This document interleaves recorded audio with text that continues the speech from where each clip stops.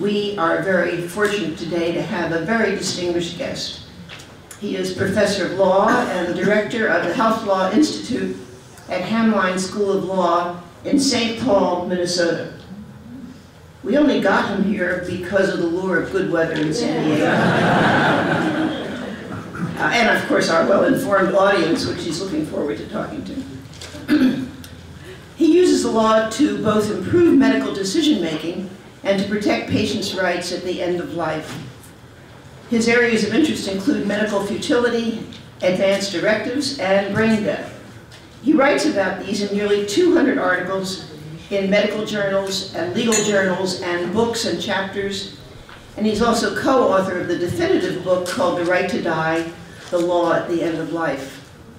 This is not just some guy we pulled in off the street, as you can see. He received his JD and his PhD in philosophy and bioethics from Georgetown University. He's here today to talk about dementia, avoiding unwelcome medical treatment. Join me in welcoming Thaddeus Mason Pope.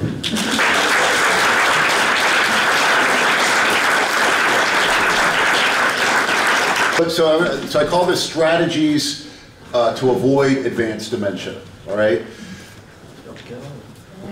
Death is not always bad, and life is not always good, right? For many, the alternative to death in some circumstances is worse than death itself, okay? So the goal is not to avoid death, right? That's obviously an impossible goal, right? So that's not the goal, right? What is the goal? Well, the goal, better stated, is to avoid a bad death. And you might say that there's two ways to break that down and define that, right? And I think it's, in terms of avoiding a bad death means you're avoiding two types of risks, okay? The risk of dying too fast, that's not good, but also dying too slow, right? Those are the two types of risks that might constitute a bad death. And in the United States, the default is aggressive, curative-directed treatment, no matter what, right? No matter how dire the circumstances, that's the default. If we can keep you biologically alive, we will, unless you opt out and get off that train. So the bigger problem right now in the United States is dying too slow. So what I want to talk about is how to avoid advanced dementia. So this is a patient in stage 7 Alzheimer's, okay? So she can't speak, she really can't interact with her environment, can't communicate, doesn't recognize her loved ones, right? Really deprived of basically all of the things that made her life meaningful and worthwhile. And we'll come back to her, but she didn't want to live in these circumstances. And many people, many people do not, and that's what we're going to talk about. The challenge is that to avoid that is tricky, right? There aren't well-established rules or protocols for how to avoid ending up in advanced dementia. There's no obvious solution, right? The thing that we've had in California since 1976, the Advanced Healthcare Directive, those directives traditionally and still address what you might call post-1960s technology, right? A lot of stuff that was invented in the late 50s and early 60s, like the mechanical ventilator, like dialysis, like CPR, antibiotics, feeding tubes, right? That you absolutely have a right to refuse those things. You can put that in your advance directive or your POLS, and generally that will be honored. That's all settled. The problem is when we're talking about patients who are living in advanced dementia, they're normally not on any of that stuff, right? They have the right to turn it off, but they're not connected to any of it, so that right is meaningless. So they don't have anything to turn off. So, what are the paths to avoiding living in advanced dementia? So I want to talk about two types of paths, and then there's multiple specific paths in each type. So the two basic types of paths are to act now, or when you first get a diagnosis of dementia, for example, or even earlier, right? But the idea is you're acting now while you still have capacity. And then the other choice would be to prepare an advance directive that might be implemented later at a time when you don't have capacity. So those are the two basic types of paths. So I'll do these one at a time. So acting now, okay? So some people ask, because it's so high profile and it's so salient in the consciousness, in the media and everything, is the California End of Life Options Act, right? Well, what about that, right? Is that going to be helpful, right? So this is sometimes called medical aid in dying. California legalized this a few years ago, right? The idea here is you can ask and receive a prescription drug from a physician that then you could self-administer that would rather quickly cause your death, okay? So that's now legal in California and 7 other states in the country. The problem with this option is that you can't satisfy 2 of the eligibility conditions at the same time, and you have to satisfy all of the eligibility conditions to be eligible. So you need to have a terminal illness first, right? Which means an incurable and irreversible condition that's likely to cause death within 6 months. And also, right, you have to have decision-making capacity, right? The ability to communicate and understand the healthcare decision that you're making. The problem, of course, with dementia is that if you still have capacity, then you're probably at an early enough stage in dementia that you're not terminally ill, because it has a long timeline. And by the same token, if you are terminally ill and your dementia is that far progressed, then you're at a point where you no longer have decision-making capacity. So the problem is you cannot satisfy all of the eligibility conditions at the same time. Now that might change someday. Some of the European countries have relaxed the eligibility conditions for medical aid in dying, and Canada is considering doing that right now, this month and next month. But as of right now, today, the End of Life Options Act just really isn't relevant or helpful for dementia. But there are some other exit options. And let me talk about 2. Now, what we're talking about still are acting now, right? Acting while you still have capacity to act by yourself. So one option is inert gas, okay?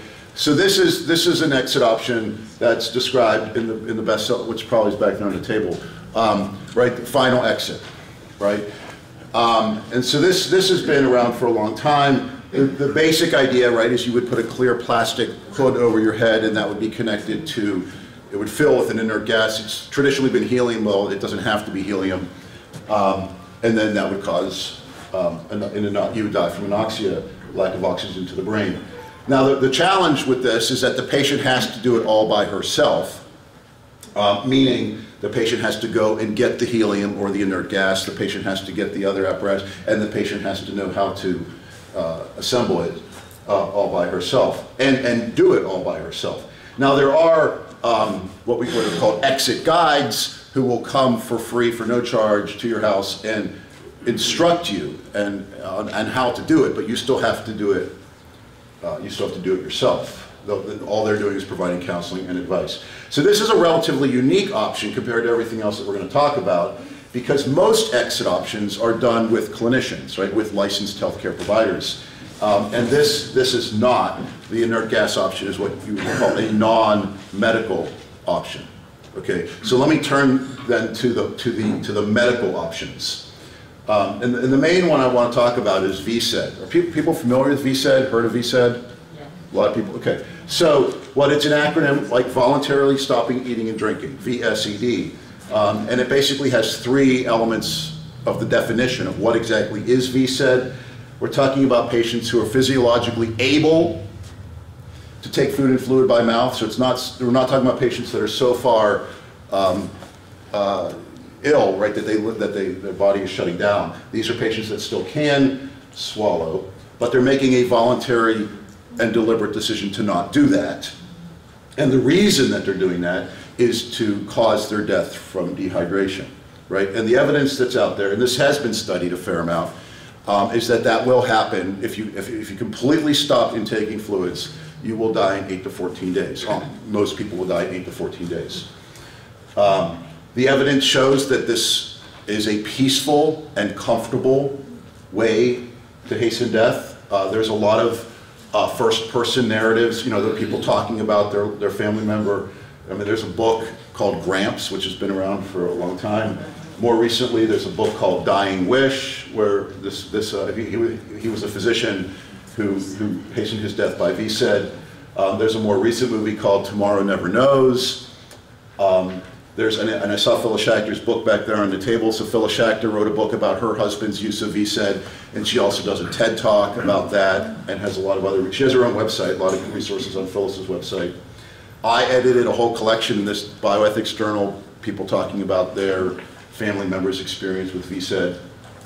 But even more importantly, the medical literature, the peer-reviewed medical literature really supports this. This is a study in the New England Journal of Medicine looking at nurses, the title, Nurses' Experiences with Hospice Patients Who Refuse Food and Fluid to Hasten Death. So in the study, they interviewed 100 nurses in Oregon who had cared for patients who had hastened their death with VSED. And the nurses reported that most of the deaths that they witnessed and were involved with were peaceful with little suffering. And in fact, that 8 to 14 day time period was perceived not as a burden, not that it was like so slow and drawn out, but in fact as a benefit because it provided an opportunity for reflection and family interaction and mourning. And even more telling, in the Oregon study, VSED was preferred by a lot of patients. So at the time of the study, and you know this, that Oregon first legalized medical aid in dying with their Death with Dignity Act in 1994, went into effect in 1998. At the time of the study, that law was in effect. So, and the study involved mostly advanced cancer patients. So at the time of the study, somebody with terminal cancer in Oregon had two options, right? You could get the lethal prescription under the Death with Dignity Act, or you could VSED. So these are people who had both options, and twice as many people chose VSED even though they had medical aid in dying as an option. This year, there's been a lot of additional clinical guidance on VSED, all saying that it's a good option for patients. This is a study that was in JAMA Internal Medicine in 2018, basically providing guidance to clinicians on how to do this safely and effectively.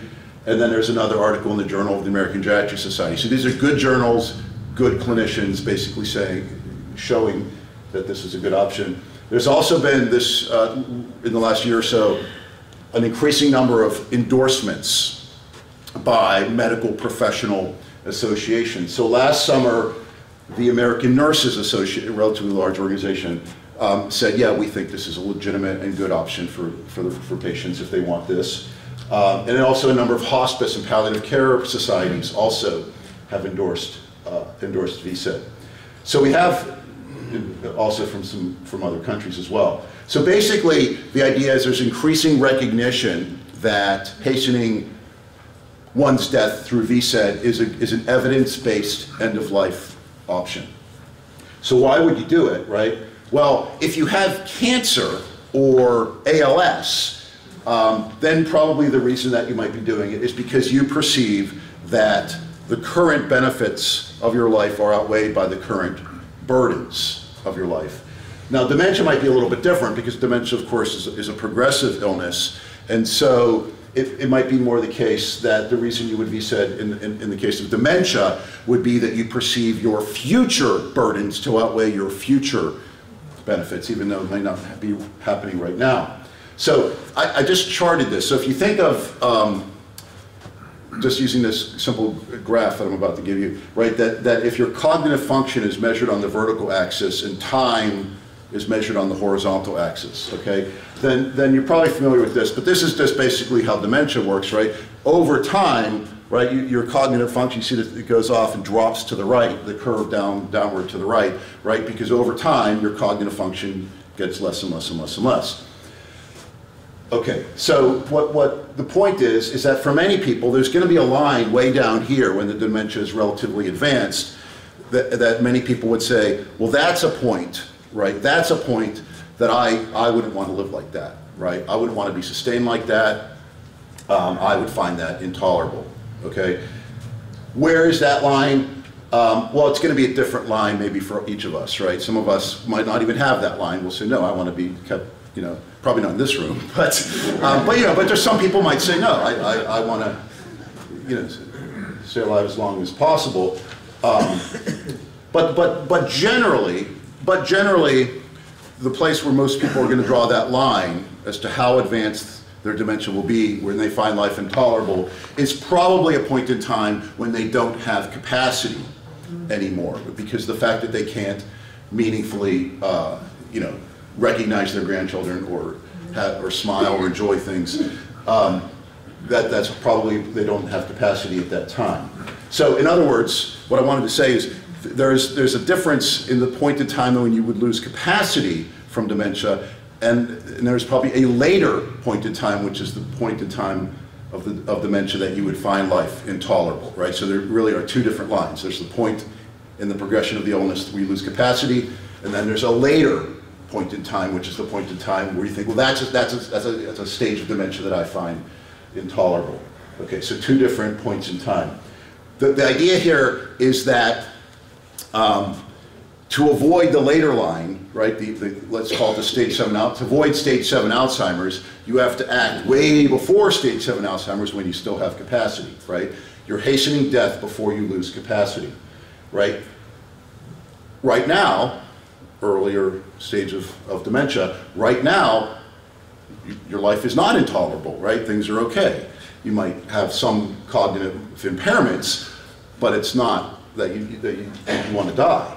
But nevertheless, you might need to act now, because now is when you still have decision-making capacity. So this is sort of a bind.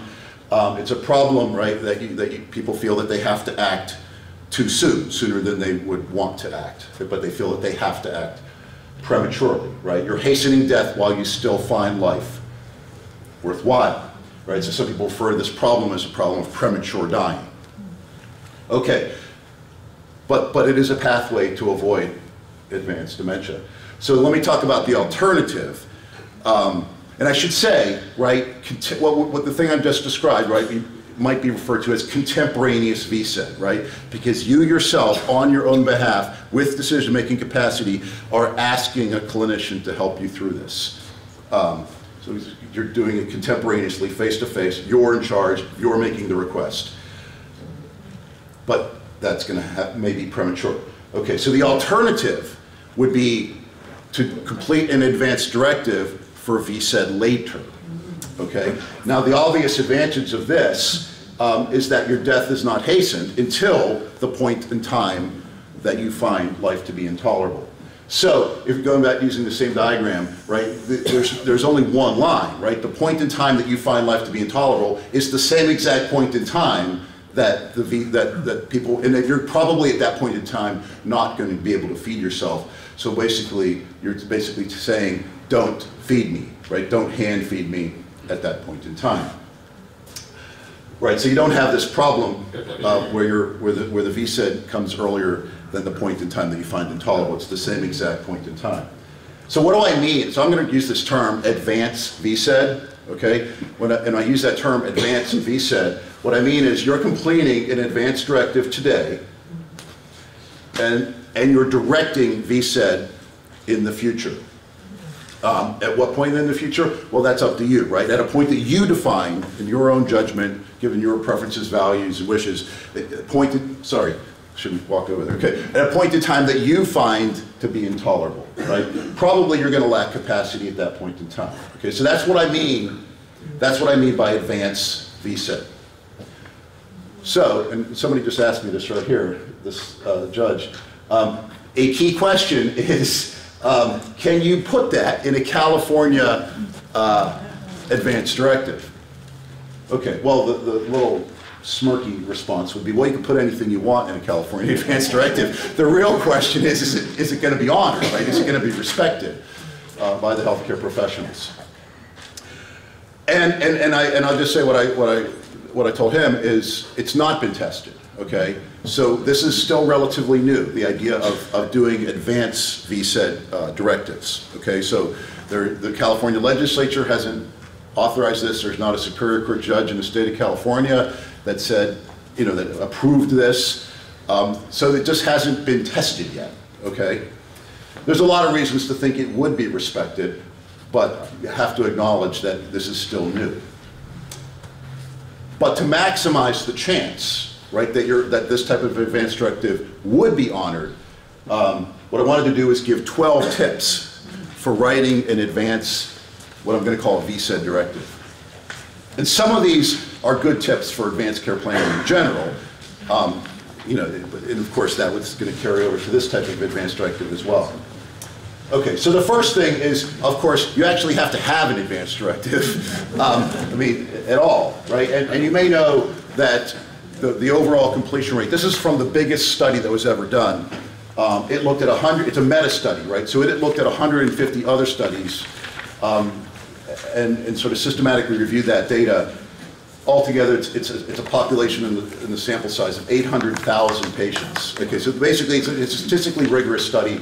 Overall completion rate of advance directives among adults in the United States is 37%.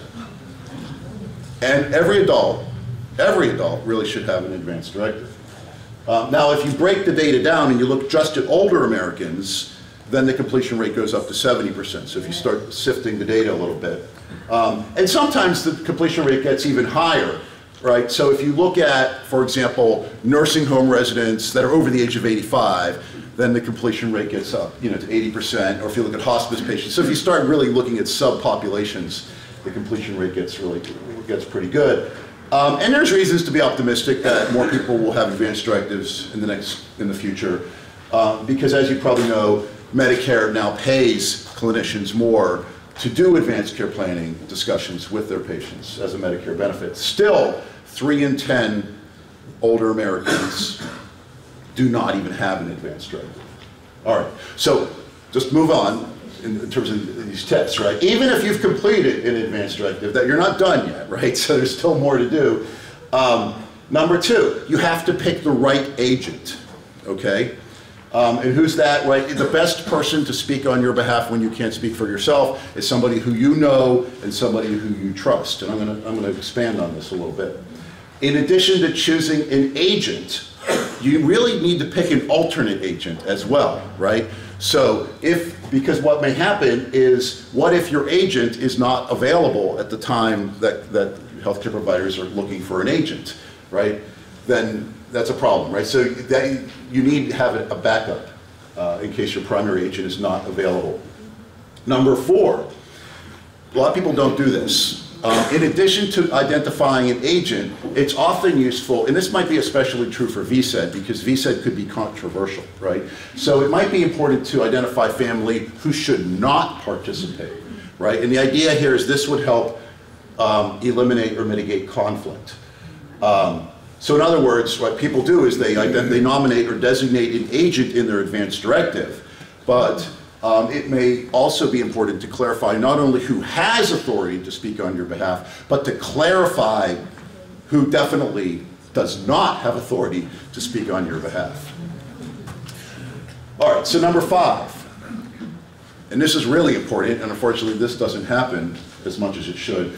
You actually have to talk to your agent, right? You can designate your agent. A lot of times somebody calls them and says, oh, you're listed as so-and-so's healthcare agent, right? I am, right? So it comes as a surprise. Like they didn't even know that a certain family member had even designated them as the agent. So it's definitely not enough just to designate your agent, right? And this is, again, all of these things are good advanced care planning principles in any case, but they become especially true at VSED. Because again, it's more controversial still. So when you talk to your agent, you want to make sure that your agent understands your goals here, right? My goal, I want to avoid living in stage 7 Alzheimer's, and I want to I want to have my care providers not hand feed me at that point in time. Make sure they understand what you're doing and why. You want to make sure that your agent actually agrees with these goals, agrees to honor them. Because many times agents contradict the advance directive. So the advance directive says A, but the agent says B, and this happens all the time. There's appellate cases in California, 99 times out of 100, the healthcare providers are going to listen to the agent, even if it's a direct contradiction of the explicit instructions in the advance directive. And then not only you want to check, does your agent agree to honor your wishes? But you might also want to make sure that you're picking somebody who would be a good advocate, right? Because there may be conflict, right? Either among the family or between the family and the clinicians, right? And so you want somebody who can really push back and stand up and advocate on your behalf to make sure that your wishes get respected.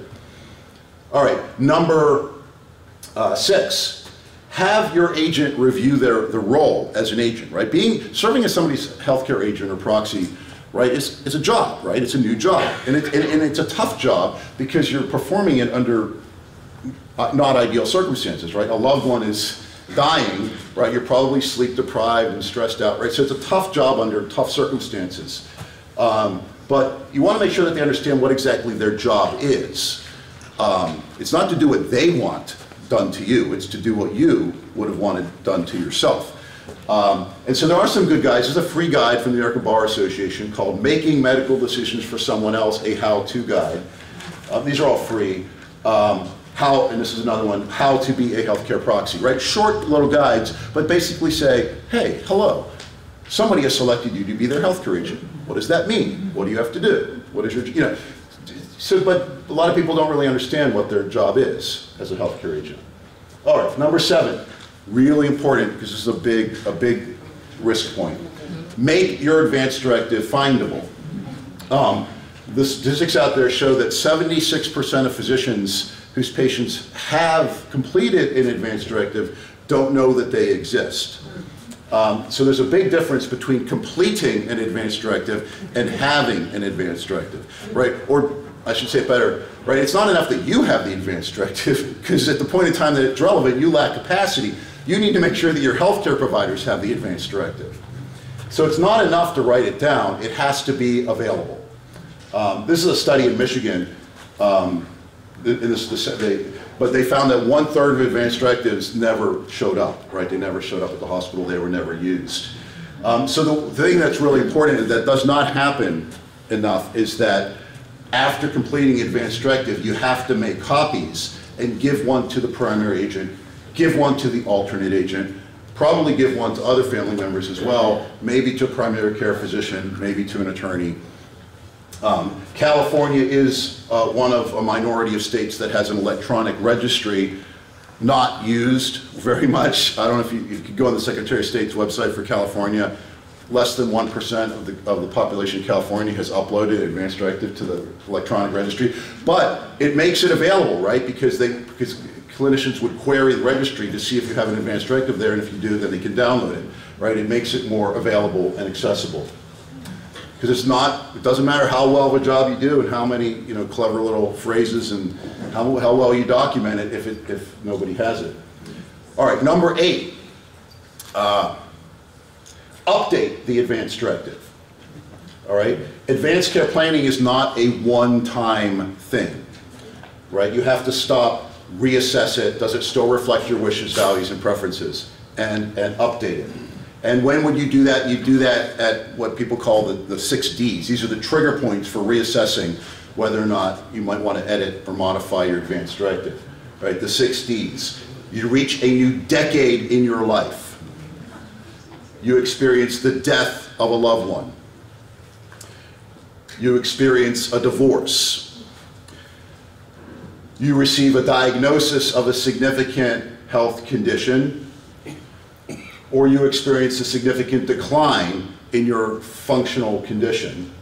And then finally, you change your domicile or somebody moves in with you, right? Not that you necessarily would change your advance directive at any one of these 6 Ds, but it's a time when you might want to stop and think about, you might want to change your advance directive. Especially like you could think about the divorce one, right? Many people name their spouse as their healthcare agent, but if you had a divorce, then you might want to rethink whether you want your spouse to be your healthcare agent. Number 9, add a post. And I know there's some back there on the table, right? The idea is you would supplement. You should really not have a post without an advance directive, but some people should have an advance directive and a post. So another way to say it, every adult should have an advance directive, but only a very small subset of people should also have a post. And the difference, there's a lot of differences, but the key difference is that advanced directives are not immediately actionable, right? Meaning, just to take an example, EMS providers cannot honor advanced directives. They only follow orders, right? An advanced directive is just a recording of your wishes, right? Physicians need to take that and translate that into orders, right? And the benefit of PULSed is a set of orders. That's what the O stands for, right? Provider orders for life-sustaining treatment. So it's immediately actionable in a way that advanced directives are not. Now, PULSed isn't for everybody. We were at the Solana Beach Library yesterday, and there are a lot of people who are perfectly healthy, relatively young, whose clinicians said, let's fill out a PULSed for you. And that's actually rather dangerous. We could talk about that afterwards if you want. But generally, PULSed, in all the training materials for clinicians, right, PULSed is for patients with serious illness and frailty, and clinicians are trained when they write PULSeds for patients that they really should only be writing PULSeds for patients that, for whom they would not be surprised if that patient died within the next year. It's not 100% limited to that. I mean, there may be patients that really, really have strong preferences and want to avoid, CPR, for example. But generally, that's the population for whom a PULSed is appropriate. Okay, number 10, understand your options. Okay, so a lot of people complete advanced directives, and that's great. But before recording your preferences, make sure that they're informed. And there is, in fact, in the general public, not a great sophisticated understanding of what exactly advanced dementia is.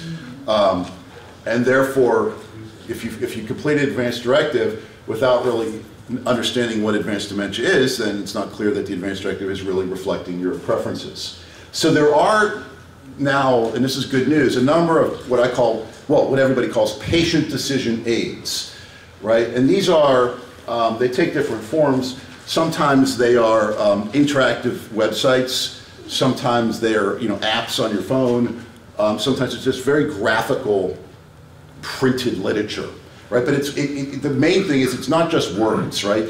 These were done not just by clinicians that understand dementia, but they involve graphic designers and other people who know how to convey information in a meaningful way.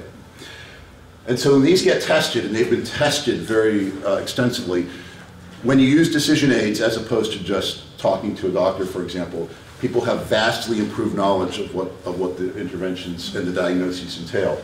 And the best evidence really revolves around videos.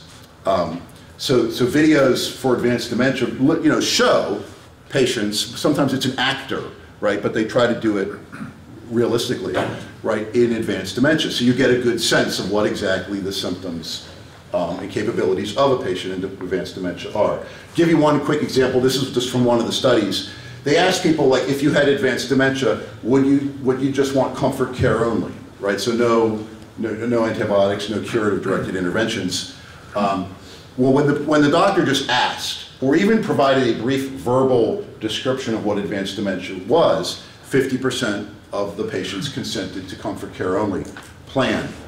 But when you took the control group, another set of similarly situated patients, the only difference is they watched a 2 to 3 minute video depicting and describing advanced dementia. You can see that the consent rate for a comfort only plan went up to almost 90%. So these have enormous impacts. And I think the main point I want to convey is that VSED is, again, relatively controversial still. It's not well accepted as a treatment pathway. And therefore, the people that you're hoping are going to honor your wishes, you want to give them some confidence that you understood what it was you were asking for, right? Because they're going to wonder, is this really what she wanted? Really? Right? So if you said, yeah, I watched this video, I read, there's some books on the back, I read Phyllis Schachter's book, and you would even write that into your advanced directive, so whoever's reading it has confidence that you actually carefully reflected and deliberated about this before you checked off some boxes on an advanced directive. All right, so number 11. Now this is going to be a little bit more focused on advanced VSED. So we're almost done, there's only 12, right? So this is important. Be clear on the what. What is it that you're asking for? And I just want to basically use the lessons from two recent cases. So there have been some cases on advanced VSED, and unfortunately they didn't turn out too well. So the one case is, but we can learn the lessons from these cases to avoid what happened to these women. The one case is from British Columbia, and the patient was Margot Bentley. So Margot, in her career, was herself a dementia nurse. And so she had seen the patients in late stages of dementia and knew very well that she didn't want to live under the circumstances that her own patients were.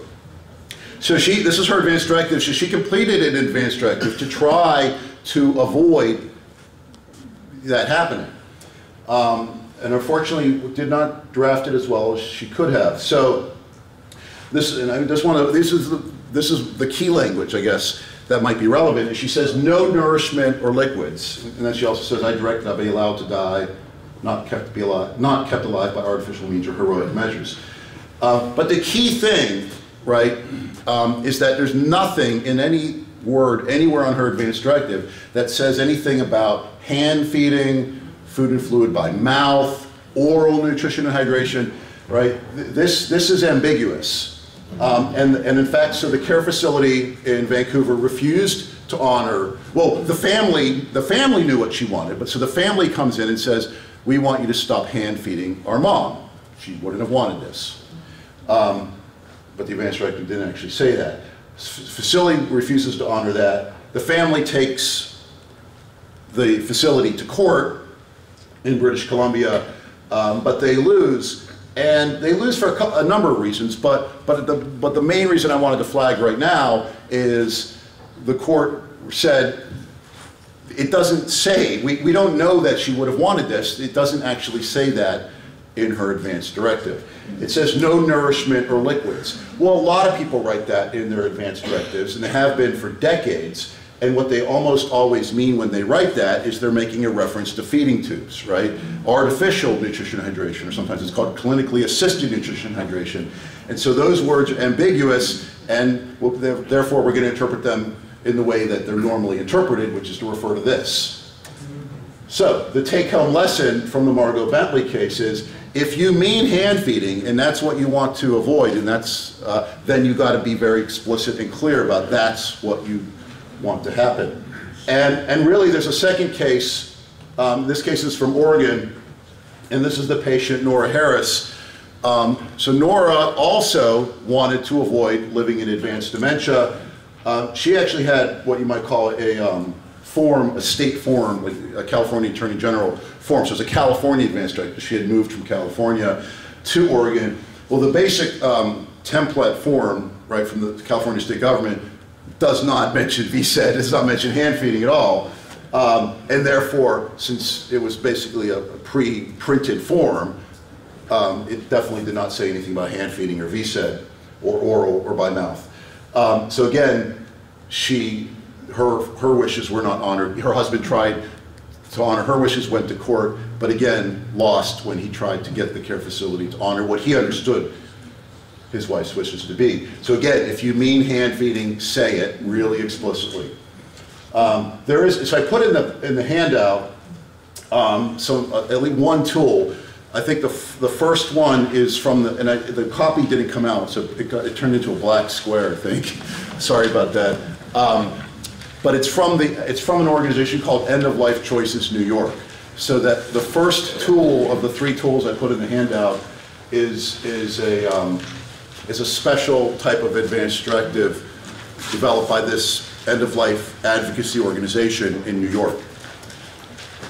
There's another one, I didn't put it in there, you can look it up yourself. There's another one from their sister organization, which is End of Life Washington. So it's just in Washington State. I actually think the New York one might be a little bit better. But this is what that little square at the top of the page 2 should read. It should say End of Life Choices in New York. I didn't mean to deprive them of credit. It's their document. So they just started using this in the last year. But the point is, there's language in there, right, that provides the specificity that Margot Bentley and Nora Harris didn't have. Right, it says stuff really explicitly. If I'm suffering from advanced dementia, I don't want to be fed by hand.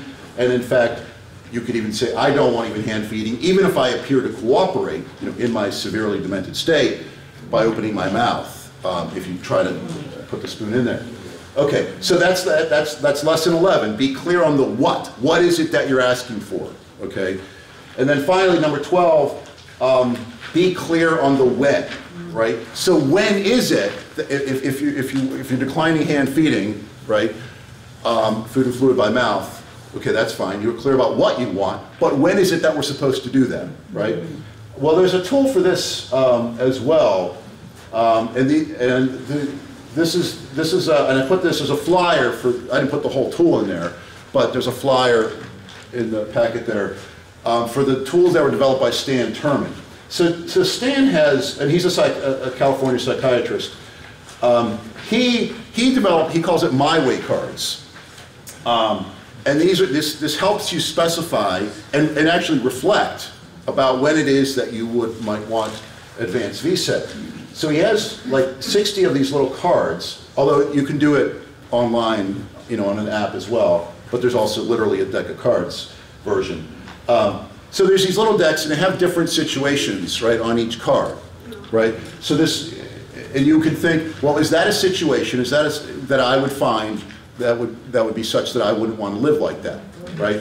And it has little drawings for each one. So when I see people in my close family or see my best friends, I don't know who they are. Okay. Another one, I don't use bathrooms. I let my clothes get wet and dirty. Others must change my diapers. Then for some people, they might think, well, that's okay. I mean, it's not the best, but I don't, it doesn't need to kill me for that. The way I act now is hurtful or shameful. I may yell insulting words or take off my clothes in front of strangers. I cannot remember the important events of my life. If I'm reminded, I don't know why they're important. I have severe pain, but I can't say what bothers me. Doctors don't see my pain, they don't treat my pain. Anyways, there's a whole bunch of these cards, and then you could basically sort them, and like these, I don't care about these conditions as much, but I really care if I have any of these conditions. So these are the conditions, when this stuff happens, that's when you do the advanced VSED. Okay, and then one final tool is advanced directives are usually written documents, right? So they're usually, it's paper. Although now people scan it and upload it to the electronic health record. I think for VSED, it's important, I'm not saying it's strictly necessary, but I think it would be very helpful to supplement the written advanced directive with a video advanced directive. Because advanced VSED is still new, okay? And in general, clinicians, and if it ever went to courts, the weirder the thing that you're asking for, the more evidence that people are going to want, right? They're going to be wondering, like, really? Did she really want that? Because that's kind of weird. We're skeptical that she really wanted that. So the odder the thing that you're asking for, the better evidence that you're going to need that, in fact, the patient really had that. And a video is powerful because watching the patient, right, you know her face and it's her voice, she's speaking in her own voice. If you could see that, it gives people a lot of confidence that okay, it looks like she has capacity at the time that she's recording the preferences. B, it gives people comfort, right? I guess she really wanted it. She sounds urgent, right, in the way that she's recording this video.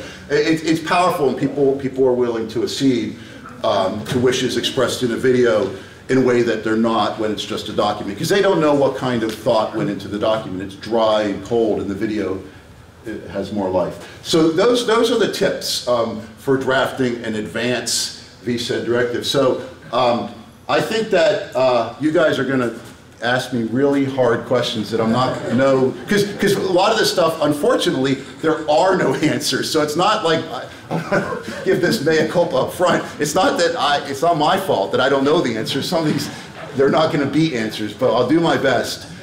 Thank you.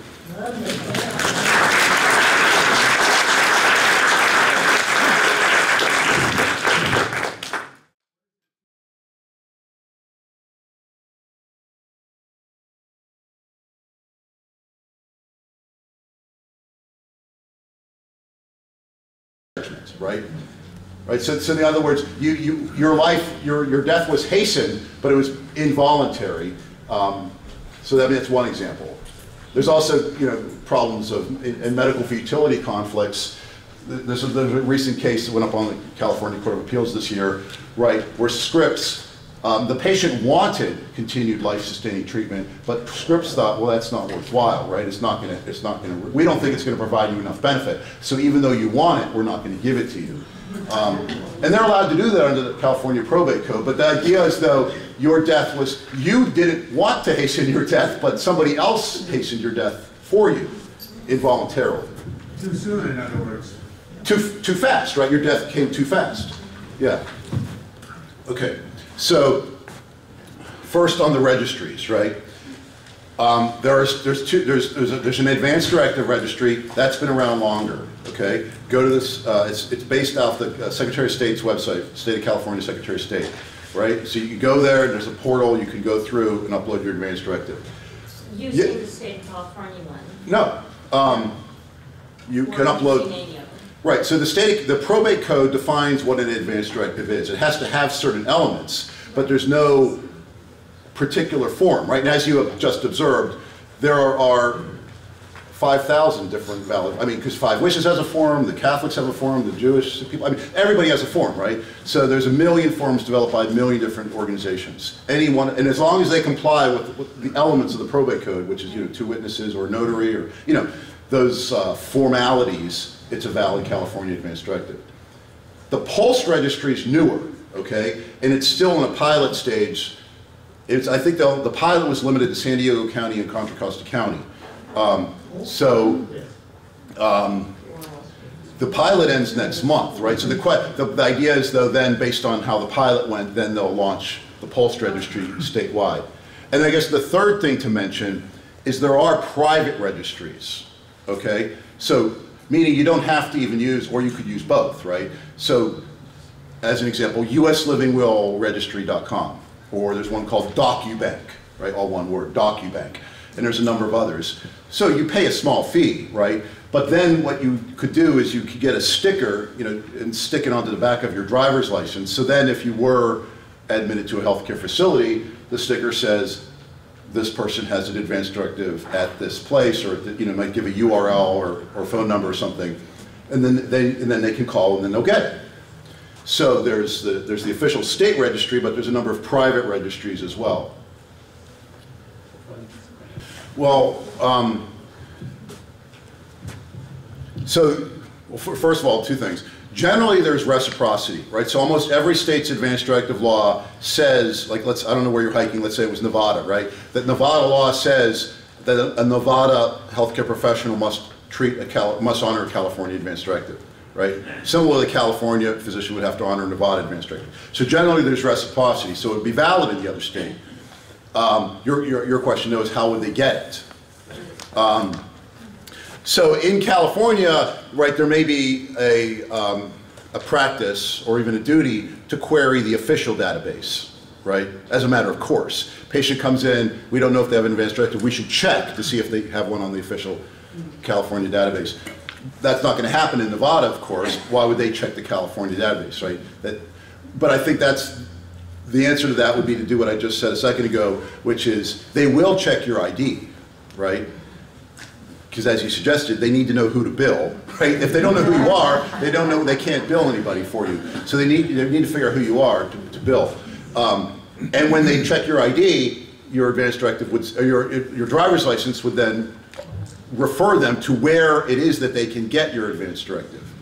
They do have a legal duty, right, to do that. Now, whether that happens in the real world is a separate question. But since 1991, any healthcare facility in the United States that takes Medicare dollars, which is like 99% of them, must, on admission, figure out if you have an advanced directive. And if you do, get it and then put it into the record. So that is a duty under the Medicare conditions of participation. Right. So first thing, I just want to say, not even generally, almost always, you're going to need to be doing this under the supervision of a healthcare professional, right? So the idea that the family would be doing it all on their own with the patient, I think, is generally recommended to be a really imprudent idea, because there's going to be symptoms not only from thirst, but from whatever the underlying, from other comorbidities. So you want somebody who knows what they're doing to appropriately alleviate the symptoms of discomfort.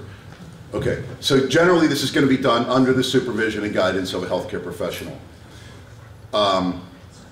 Yes, well that is a challenge, right? So you're right that arguably you are allowing somebody to dehydrate, right? And that looks like neglect.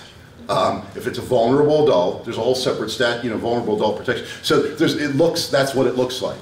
So that exactly is the key reason for why you want to document the consent very, very well, right? All those rules about vulnerable adults are there for the protection of the vulnerable adults. But if the vulnerable adult wants to waive those protections, it's her right to waive them as well. But you want to be sure that her consent, or you might want to say her advance directive, is well documented, because I think that would be the protection from the charges of abuse or neglect. But again, this is new, and I acknowledged it was new. It would be great for us to do this kind of session with people who work, right, in adult protective services and entities like that, so they are more educated about this, so when they start seeing it, they don't freak out and react in the way that you suggested they might. Yeah, so after a few days, right, as you can imagine, you're going to be too weak to really get up, right? So after the first few days, you're not going to have the strength to really get out of bed, right? So you're going to be completely bedbound. In the middle part, right? So the hardest part is the beginning, right? The first several days. Later on, you're basically going to be comatose in the last several days. So you sort of get a sense of euphoria. The way that the body reacts to dehydration is interesting. It probably goes outside my scope because I'm not a clinician.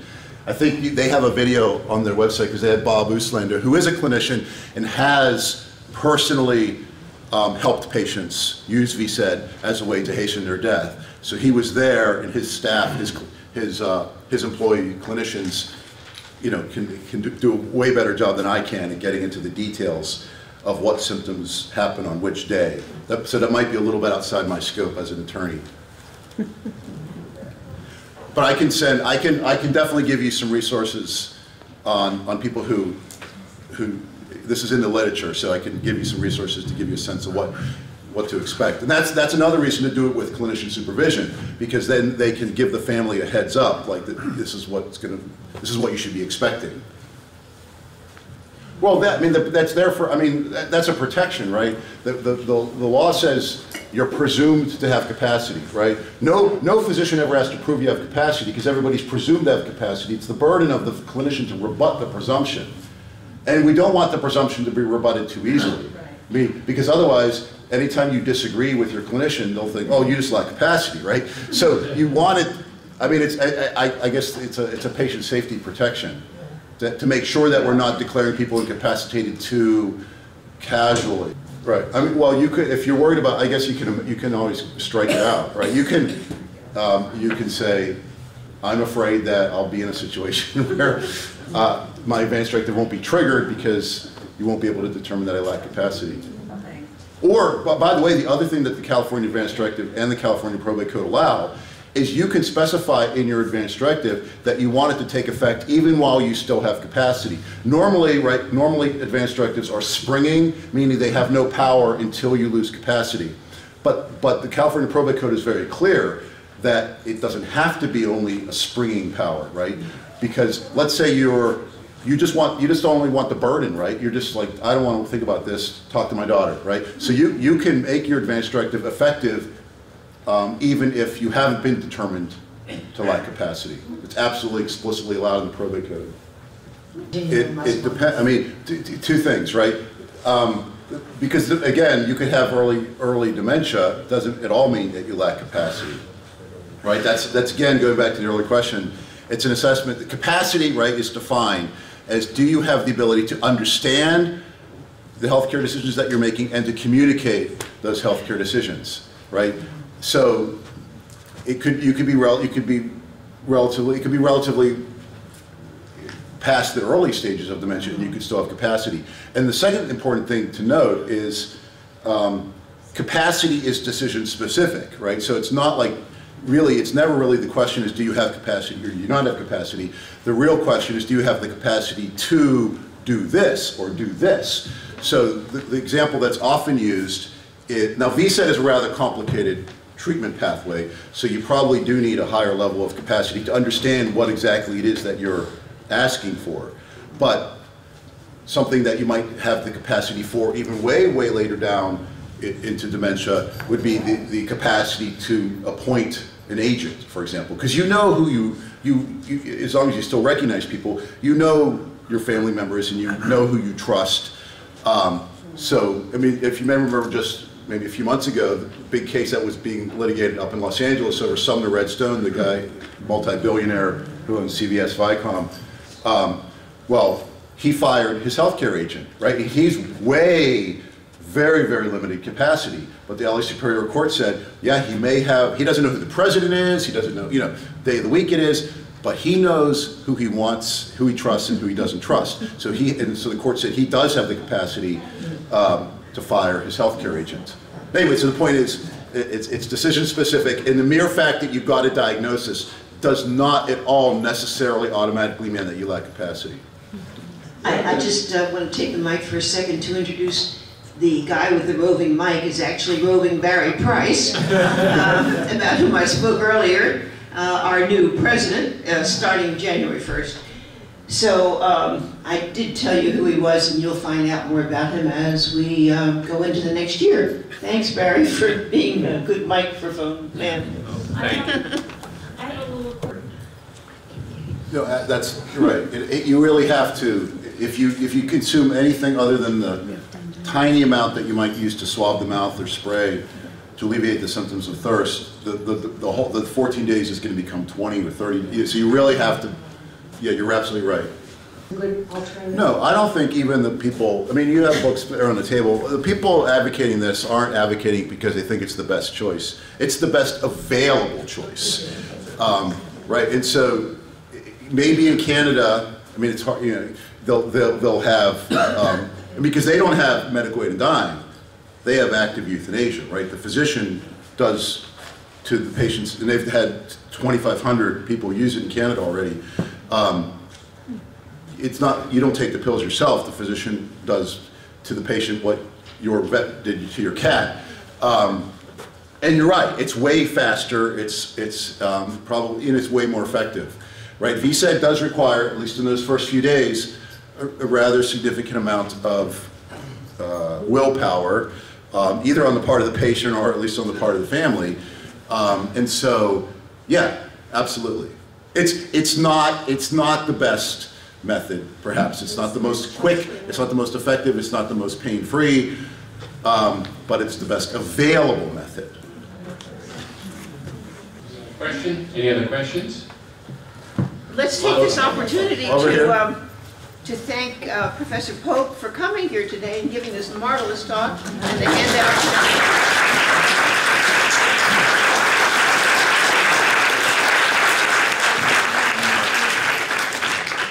That he's a very patient person. He probably will hang out afterwards to take questions, as he did yesterday. So.